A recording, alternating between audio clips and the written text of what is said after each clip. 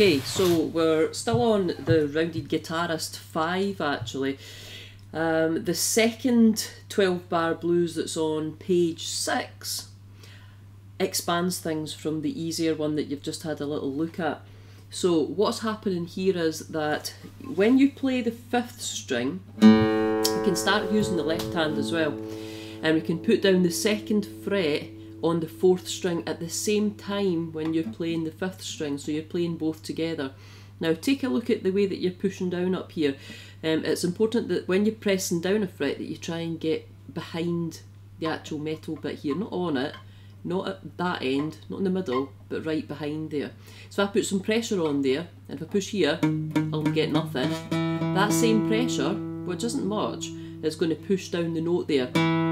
If you're really struggling to push your string down and get a sound, it can sometimes be to do with the fact that you've got maybe steel strings. They can be a bit sore, to be honest, when you're pushing them down.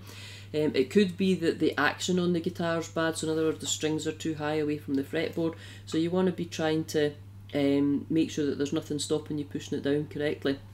So anyway, yeah, when you're playing the first bar in this one, it should sound like this. And again, support your right hand. I'm holding on to the bottom here.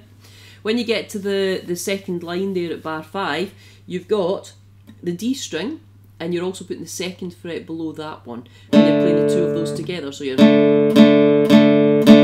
And on the last line, there's another change.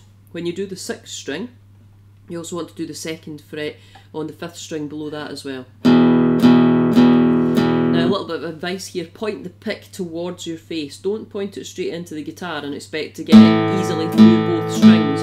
Point the pick towards your face and you'll go through the strings a lot easier, and just take it gentle, don't yank it through. Should be quite relaxed on both hands. Make sure your thumb, by the way, is opposite your first finger like this, and try not to kind of grab your guitar like that and have your thumb up here and stuff.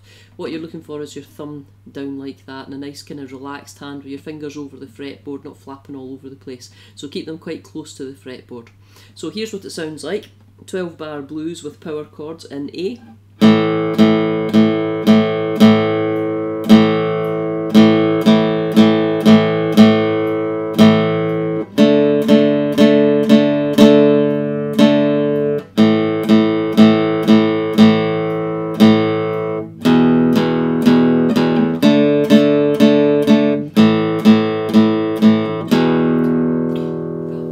Good. Happy practicing, everybody. Go to guitar-teacher-falkert.co.uk if you're looking to ask me any questions. Go to the contact page and you'll get some information on there.